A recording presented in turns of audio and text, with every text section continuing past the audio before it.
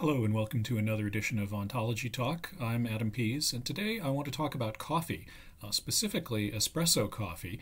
And this video is indeed more about coffee than it is about ontology. So what I'm going to do is show you my espresso setup, but also I'm going to show at the same time concepts from my SUMO ontology as displayed in the Sigma browser, and give you the links so that you can follow up to them. And then in future videos, I'll concentrate more on the ontology of coffee and less on the how to make coffee aspect. So enjoy. So I have a Spaziale Mini Vivaldi II espresso maker. I looked into lots of different espresso makers, had a few cheap ones before this. This seems to be the best compromise. You know, it's not the most expensive, it's not the most fancy, but it's a sort of solid Italian workhorse that's been around for a very long time, and it does just fine. So here I'm just kind of getting ready. I've got to clear some space to put the filter basket in place. Not too hard, you don't need a lot of force to do it. You have to press the on button for 3 seconds to start up this machine. You notice I got the cups on the top of the machine. It has a built-in warming function so that you can have your cups nice and warm before you get pouring any espresso into them. So I start out usually by purging the machine, getting any water that's in the pipes out of there. Also, it kind of cleans the filter basket, makes sure it's all nice and warm because you want it to be very warm. I usually let the machine warm up for half an hour ideally. So here I am going to measure out beans. We do roast our own beans at home, and that was a big improvement. I'll do a separate video about that. I've found that I get just the most consistent results by measuring out the beans before grinding them. The grinder that I have, I'll show you in a moment, does have a timer. There are lots of different methods for trying to get consistent results, but this is a way I found that was consistent for me, and it's also relatively cheap in terms of the equipment. I mean, you can get all sorts of fancy stuff, especially if you get scales built into the machine. I generally weigh out 17 grams of beans for one double shot espresso. So I've got a Sette 270 conical burr grinder. Makes really nice grounds. It does spray grounds everywhere. So you see here I've got a little basket extender that goes on the top. So make sure that all the grinds go into the basket and not all over the counter as they would otherwise if you just actually use the little rest that you see there. So it makes for nice fluffy grounds. Once the grounds are in the basket, you kind of shake it down to settle them. I do use a leveler, which you're seeing here. You have the ability to set the depth of the leveler by, you can adjust it, screw it around a little bit. I have it already pre-adjusted here. I'm tamping, and you need to tamp down your grounds so that you get good flow of the water through the espresso.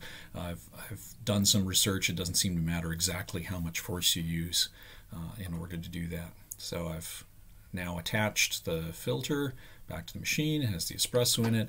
I've got a cheap little micro scale here so I can also weigh the amount of coffee liquid that comes out of the machine, and also has a timer.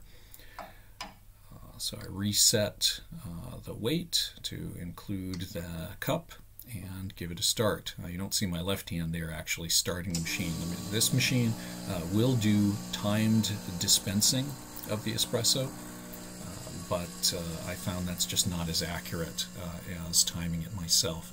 You also notice the espresso, there's a gauge here in the photo. You can see the needle wiggling around a little bit. So espresso will start coming out when it reaches about 8 atmospheres of pressure, 8 bars.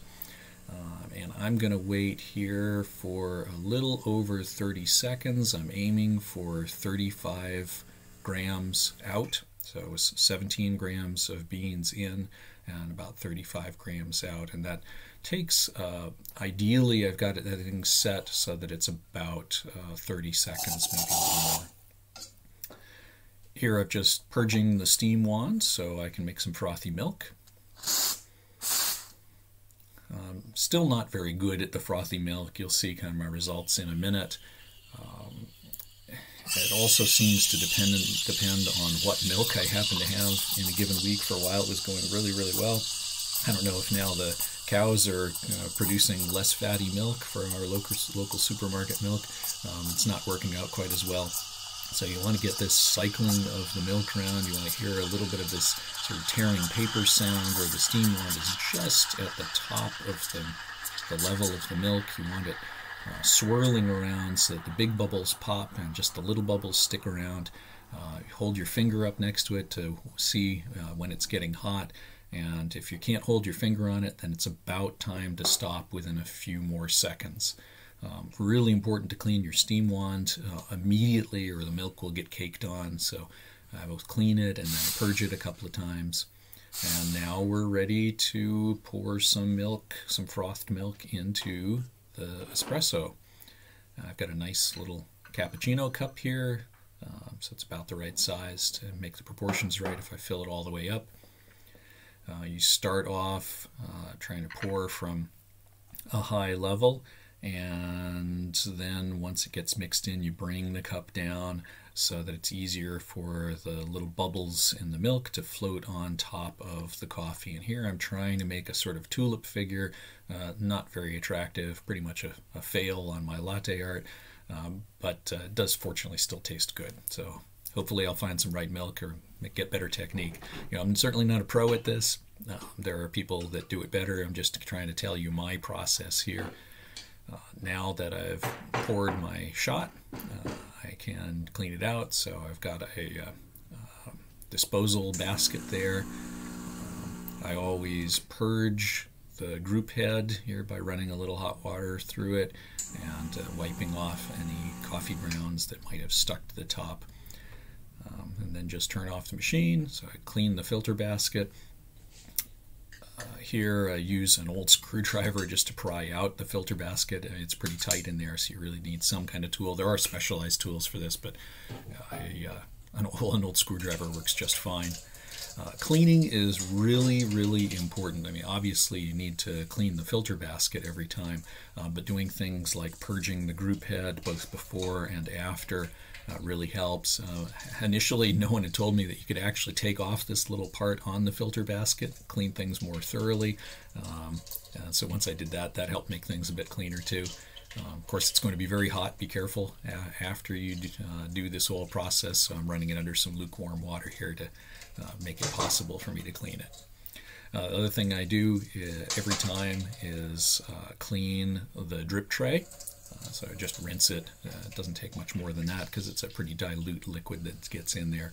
But just rinsing it every time helps keep things clean. It only takes a moment. So that's about it. Each time you may need to fill up the water reservoir. I just use filtered water from a Brita water filter.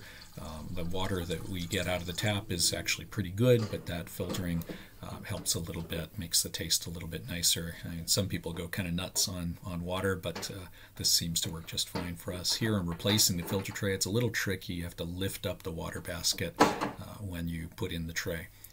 And so that's about it. That's my daily process for doing espresso.